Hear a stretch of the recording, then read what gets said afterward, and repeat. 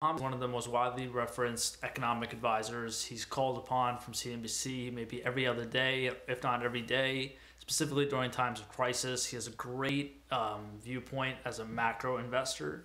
He's looked at all types of instruments and invested in all asset classes.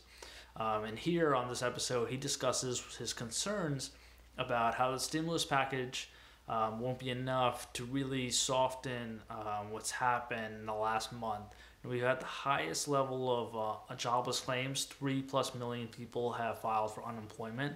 We're going to reach the highest level of unemployment in history of the United States.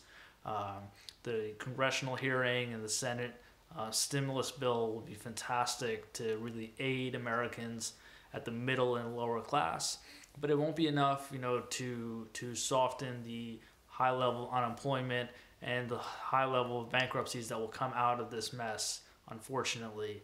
But the reality is we have to figure out ways to get beyond this. The uptick in the market today is very temporary. If you're a bondholder, you should really look into what you're holding.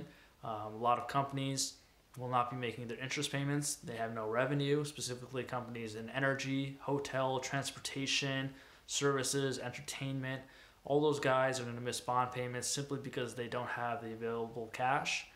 We have over $1 trillion in corporate debt maturing later this summer. These are all things you have to keep on your eyes. Here, Josh, as well, is harping on the same type of movements on the macro indices. But you have to really keep an eye on what you hold and not be dissuaded by what's happening up and down on indices today, and kind of go beyond that. Look long term, 2-3 years out, see who's going to really be a winner and come out stronger from this market.